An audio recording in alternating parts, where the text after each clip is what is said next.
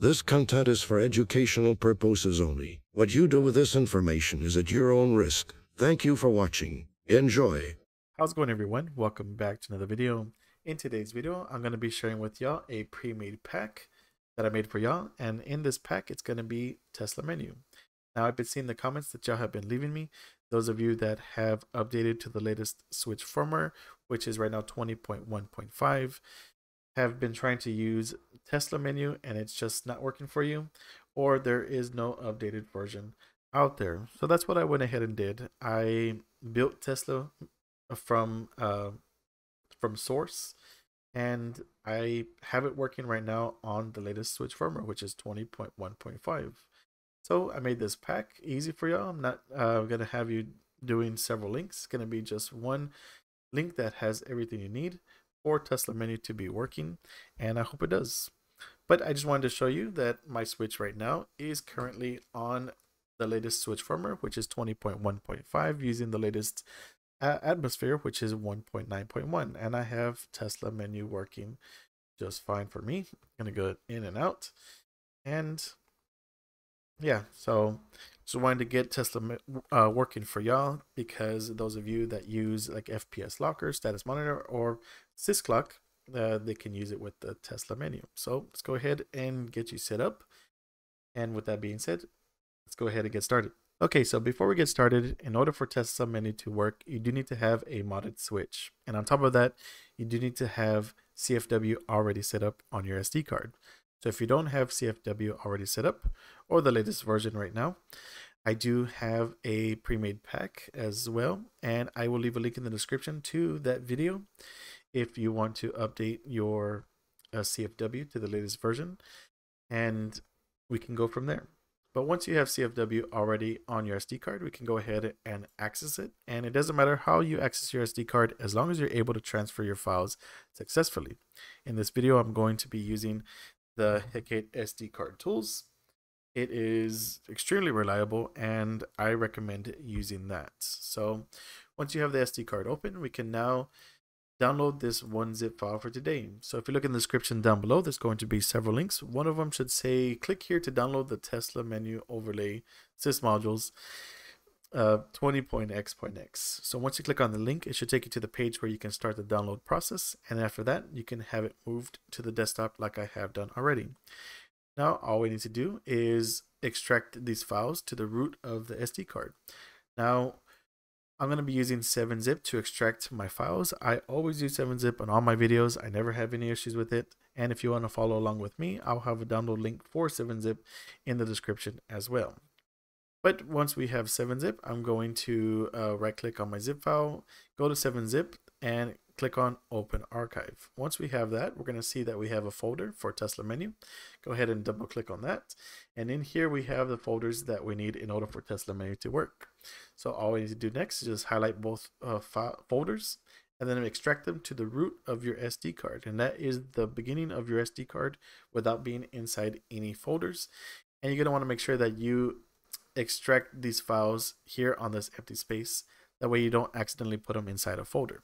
So here it says that I have files with the same names. That's because I already have these files on my SD card. So it probably won't say that to you, but if you have an older version of Tesla menu, then you can replace the files in the destination. So let's go ahead and do that. And after we have extracted these files, we can go ahead and try it out. I'm going to go ahead and eject my SD card and get back on the Switch. So once I get there, I'll get right back to you. Okay, so if you're able to boot back into your Switch with no issues, no crashing, then you should be good to go. I hope none of y'all have any issues. But of course, if you do, you can leave a comment down below, and I'll try and help you out as best as I can.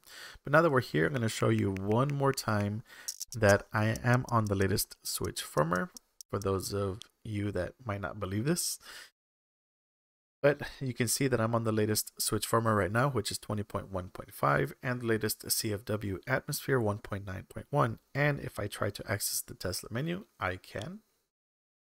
And there we go. Tesla menu is working for me. And if it works for you, then you can go ahead and get back to using any type of sys modules that you do. Now, if you're interested as well, I do have videos on other things that you can use with the Tesla menu. And for example, we have the FPS locker, the reverse NX, sys clock, and status monitor. You can have the FPS counter on your screen if you'd like. And you can see at the top left hand corner, if you're interested in those modules, I do have a video on this that I had just made as well. I'll have a link in the description, and it's also a pre-made pack that comes with FPS locker, reverse NX, status monitor, and sys clock all in one. And you can go ahead and click on the link, watch the video, and get set up with that. I do also have another Tesla video with background music called I think it's called Systune. I'm not sure. It's an older video, but it should work still. And you can have an MP3 player and have your own custom music that you'd want playing in the background of your Switch. So if you're interested, the links are going to be in the description to those videos, and you can go ahead and check them out. Now we are pretty much done. Tesla's working for me. I hope it works for you as well. Of course, leave a comment if it does work. Leave a comment if it doesn't work. I'll try and help you out as best as I can. Now the video is over, but I'm going to continue more on this video. So those of you that are interested, I'm going to be testing Tesla menu out in game with Cuphead. Going to be using Edison to access the cheats. So if you're interested, I'm going to go ahead and download the cheats for Edison and try it out on Cuphead. So those of you that are interested can stick around. Those of you that are done and are ready to use Tesla menu, thanks for watching and good luck. And I'll see you on the next one.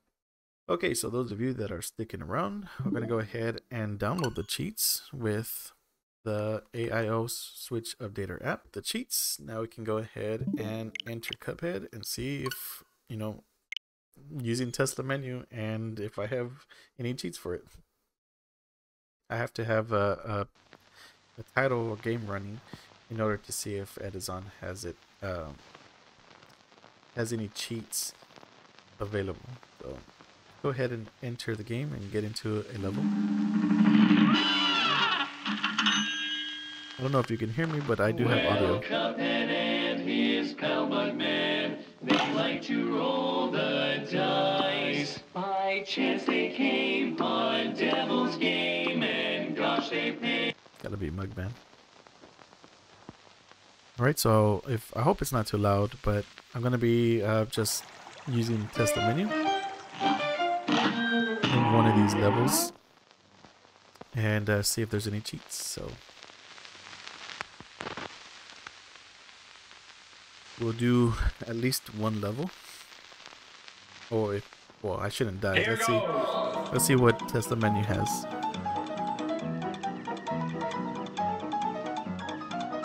Okay, I hope that y'all can hear me. So Edison cheats, it did find it, and right now I have infinite HP, infinite special, and coin saves. Okay, let's see if I have these options. There you go. Shouldn't be able to have this.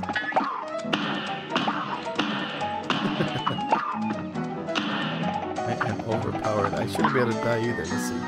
Oops, didn't do that. Just to have it to hold the run button down.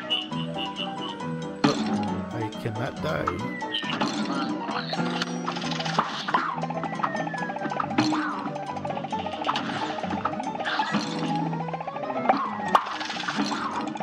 There you go. So Tesla menu is working for me. Let's see if I can die now. Turn it off.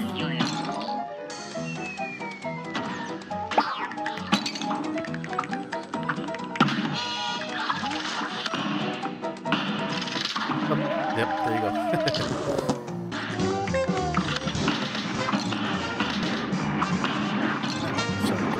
There you go. Okay, so it's working. Hope you enjoyed this video and have a good day or take care.